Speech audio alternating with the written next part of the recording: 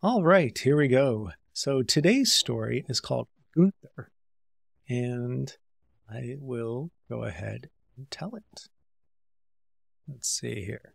Now, you may be able to hear my children in the background. Hopefully that won't come through in the recording. Okay. Maybe I should show.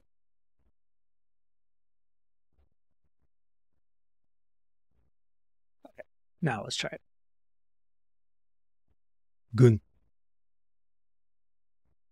Emerging from the fog just outside Chaumont-devant-Danvilliers, my combat spread platoon halts as Chambers, on point, signals movement ahead. A staccato series of shots ring out from their position, flying high above our heads.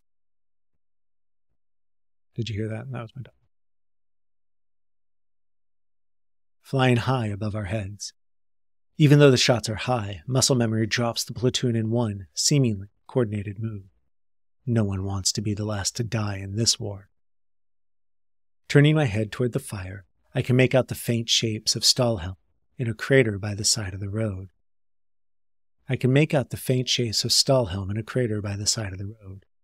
They're warning us, Powell says, shifting his rifle under his body to his left side so he can clear his line of sight to the enemy.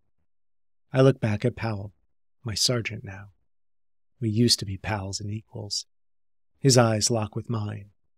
He probably knows what I'm thinking right now. Reaching his right arm toward me, he gently says, "It's not worth it. Not now." I turn my head from him, toward the enemy machine gun. If I could get that before the end, I'd make things right. Rising as I pull my bayoneted rifle up from the frost-covered mud, I feel Powell's hand on my right thigh. "Stop!" He tries to grab my rifle as he yells. Far enough away so he can't get a grip on me or my weapon, I slip out of Powell's reach as I break into a run. We're so close. I can redeem myself before it's all over. "Damn it, Gunther! I said halt!" Sergeant Powell screams at me as I get within 25 meters of the enemy. Other men of the 313th, Baltimore's own, yell for me to stop as well. "It's almost over! Don't do it, Gunther!"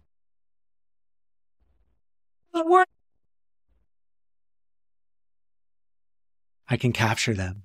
I can show how American I am. Just aware of my approach, the gun crew waves at me. Within 20 meters, I can see through the fog the expression on their faces change. They know I'm not stopping. "Go! Go!" They yell, attempting to wave me away. One holds a watch up on his right arm while showing 2 fingers with the left hand. "Almost 11! Go back!" Another yells, "I can't go back. There's no going back." Within 10 meters, the German who seems to be in charge screams, "No time! Over! Stop!" I'm not stopping till I make things right. At 5 meters, I scream, "Surrender!" It's fun walking back and forth. At the top of my lungs as I race forward, firing a round to emphasize my point. The man behind the machine gun shifts its barrel to aim directly at me. They won't. Within 2 meters, I can see the soldier behind the gun looking at the one who screamed for me to stop. He then looks down, before pulling the chain which is attached to the trigger of the gun. I'm American.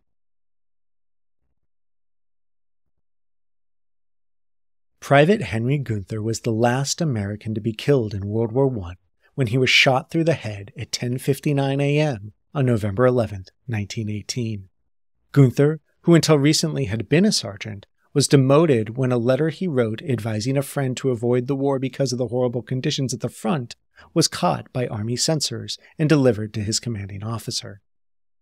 A Baltimore boy of German parents, Gunther may have felt compelled to prove how American he was, rather than ending the war in disgrace. The next day, Private Gunther was recognized by General Pershing, the American Expeditionary Force commander, as the last American to die in the war.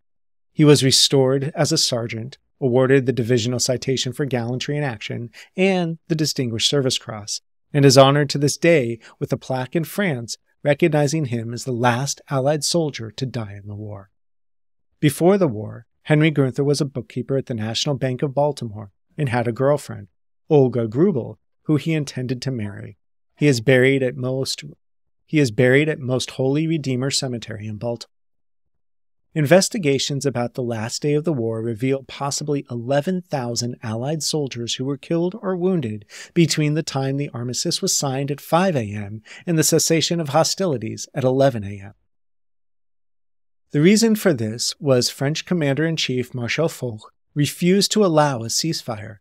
The news of the armistice was spread instantly to units across the front on both sides, but the officers in charge of Allied units mostly maintained the attack, despite the fact all German units would surrender their positions at 11 a.m. To put this number of deaths in context, it was very high for a single day in World War I, even though it only captures about 5 hours of active combat, and it is greater than the number of soldiers who lost their lives on D-Day, June 6, 1944, when the Allies stormed the beaches of Normandy to begin the liberation of Western Europe from the Nazis. Gunther may have been striving for redemption that day. What of the other 10,999, of which more than 3,000 were Americans?